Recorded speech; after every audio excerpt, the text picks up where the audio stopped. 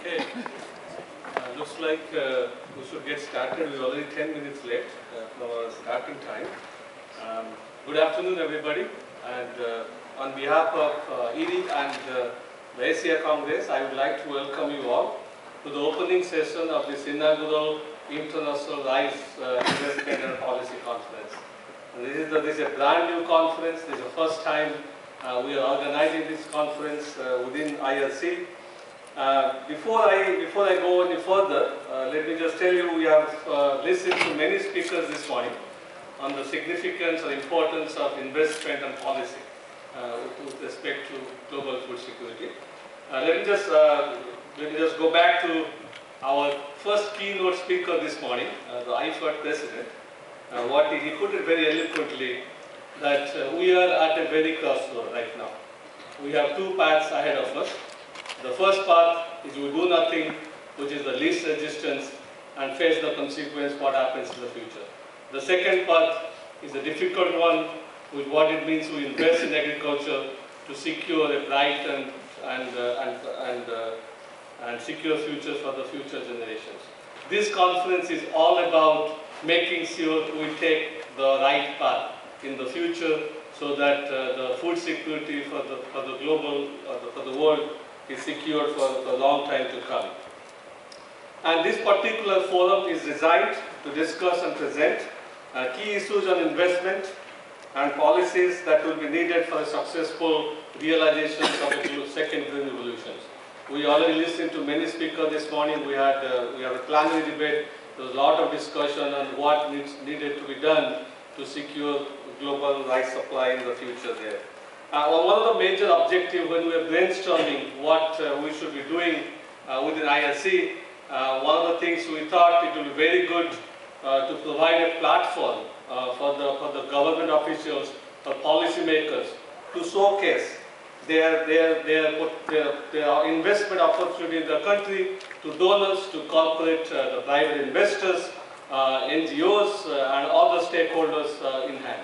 Hopefully, we'll have next 2 days, we are going to hear experts from both private sectors and public sectors talk about investment requirement in the rice supply chains and policy needed both at the local level, national level, global level to secure the food supply. And hopefully we'll have enough time to network with this unique group of people, which includes experts from both private sector and public sector. I think that's probably the uniqueness of this conference is there's something for everybody from every sector. Hopefully we'll have meaningful discussion, meaningful presentations, and good interactions. Please don't feel there's nothing called stupid questions. Any question you have, feel free to ask it. We'll have enough time after the presentations to have a very interactive discussion there. And this afternoon, for this opening session, we have 3 excellent presentations. Each of the presenters will give a very brief 20-minute talk. And after that, we'll have close to 30 minutes discussion and question and answer from the floor. With that, let me invite our first speaker this afternoon. This is Mr. Sam Dryden. He is the director, the head of the agricultural development at the Bill and Melinda Gates Foundation. And Mr. Dryden has extensive experience on food security and economic development. He has worked in Africa, Asia, Europe, Latin America, Middle East, that means all over the world. And prior to joining the foundation, he served as the managing director of World Company, a corporate advisory and investment firm founded by the former World Bank president. He has also served as an advisor on rural development for the World Bank and Rockefeller Foundation. Until 2006, he led Emergent Genetics, which develops and markets seeds. So he has extensive experience both from the private sector, semi-government, global international organizations, and he also served on many other boards, including Global Crop Diversity Trust, South-North Development Initiative, and many other boards. Today, he is going to focus his presentation on rice, the significance of rice, and nobody can beat rice. That's the theme of his presentation. With that, please join me in welcoming Mr. Dryden.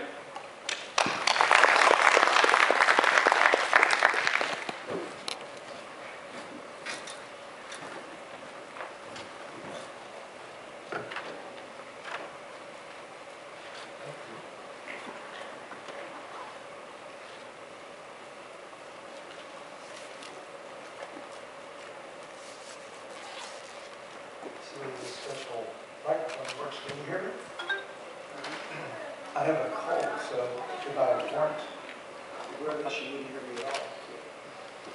So let me just begin by saying it's a pleasure to be back in Vietnam, especially to celebrate 50 years of great work that Erie's been doing.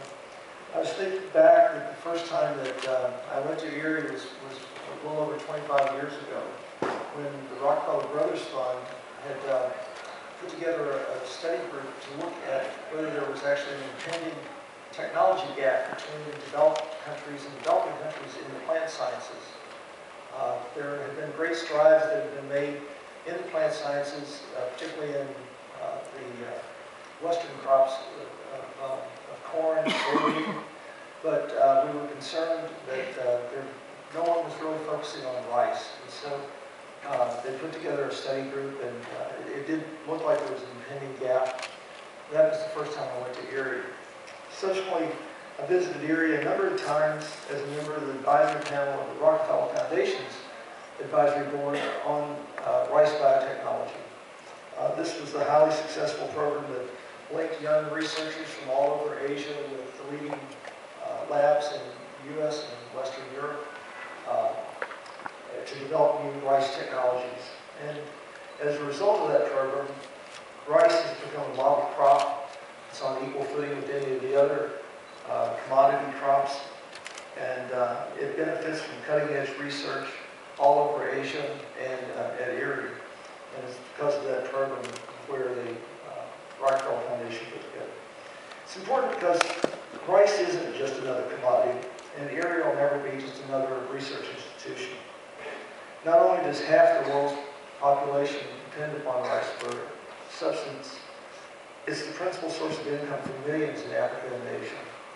It's indispensable, as we've heard this morning, to local cultures, to human welfare, to national stability, and I'd even dare say to national security.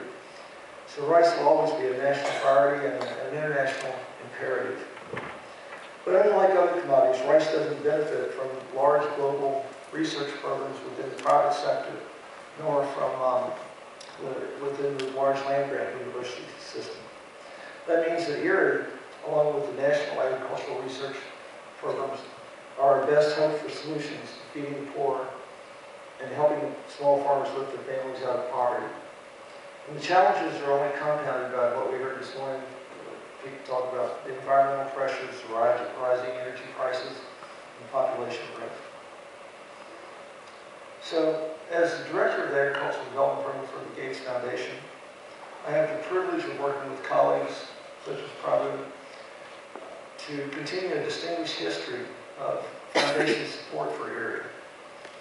Well, philanthropy has played a key role in the history of Erie. As most of you know the story, the Rockefeller Foundation, together with the Ford Foundation, came together to form Erie. Ford Foundation built physical infrastructure, and the Rockefeller Foundation covered the operating costs. As a result of that, Asian rice production doubled from the mid-1960s to 1990, outstripping population growth and averting a crisis. The effort was so successful that Ford and Rockefeller then went on and replicated the model to address other crops and other geographies, which eventually led to the formation of the Consulting Group for International Agricultural Research, or the CGIAR, which had the enthusiastic support of not only the World Bank, but the developed country donor community. Yet despite the success and the proven record of return on investment in crop improvements, donors eventually began to wane. Donor support eventually began to wane.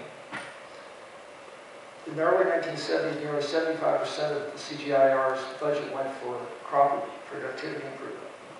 But in the early 2000s, this had dropped to only 1/3. At the same time, rice prices had dropped by about 15% per year between 1996 and 2001. So it appeared that the problems with rice production had been solved, and donors decided to put their money elsewhere. Then, as we heard again and again this morning, in 2008, the food crisis struck and caught the world off guard. And now, in the aftermath of the global recession, the FAO tells us that there's over 1 billion people undernourished worldwide. So the Gates Foundation, at the Gates Foundation, we're guided by the belief that everyone should have the opportunity for a healthy and productive life. We also believe that agricultural development, and particularly crop productivity, is central to creating that opportunity. So revitalization of crop breeding programs is one of our top priorities, which is the reason we support IRRI. IRRI is among our top grantees and is one of our most valued partners. IRRI and the other CG centers are critical to ensuring the development of important global public goods. To that end, we provide the CG with about $70 million each year, 80% of which goes to crop improvement. In the past 3 years, we've invested over $50 million in IRRI to address smallholder rice productivity. For example, we're funding the stress-tolerant rice for Africa and South Asia program, or STRASA as it's known, to help develop new varieties of rice that can withstand extreme weather. The STRASA project has already demonstrated success in India, where we're working with the Indian government as a partner. We've been able to quickly release and disseminate these stress-tolerant rice lines to smallholder farmers. We're also working with IRRI and USAID on the Cereal System Initiative for South Asia, known as CESA, to increase cereal yields. Among other things, this innovative program uses cell phone technology to send information about weather, about markets, and recommendations for appropriate cultivation techniques. This means farmers now are just a phone call away from a more productive crop. To tackle malnutrition, we're working with IRRI, with Syngenta, and with the Syngenta Foundation on the development of golden rice, a new variety fortified with vitamin A. Tens of millions of children suffer from vitamin A deficiency. The World Health Organization says as many as 500,000 of them go blind each year. So if we can use rice to deliver this important micronutrient, we can make a crucial difference in people's lives. In all these areas, we're using technology to catalyze meaningful change. More importantly, we're working with IRRI in partnership with others. Partnerships are critical to our success. But to meet the future challenges, I believe it's time to update the traditional relationship between IRRI and the national programs. Over the past couple decades, a number of very strong NARS, National Agricultural Research Systems, have emerged in Asia.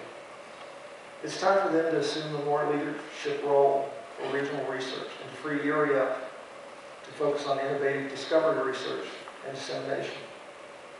For example, we're working with the Chinese Academy of Agricultural Sciences to disseminate a stress-resistant variety called green super rice, which is more efficient in its use of water and nitrogen to produce higher yields. We're also supporting research led by a consortium of scientists from IRRI and China to transform rice from a C3 plant to a C4 plant, making its biochemical process more energy efficient and saving scarce water and nitrogen supplies. No doubt the greatest global challenge we face, though, is in Africa. As the Rockefeller Foundation did in the 1990s to bridge the impending technology gap, we need to engage the talents of the leading Asian national programs, along with IRRI, in building a strong rice research capacity in Africa. Today, Africa is the home of 19 out of 20 lowest human development indexes and suffers from disproportionate poverty and hunger.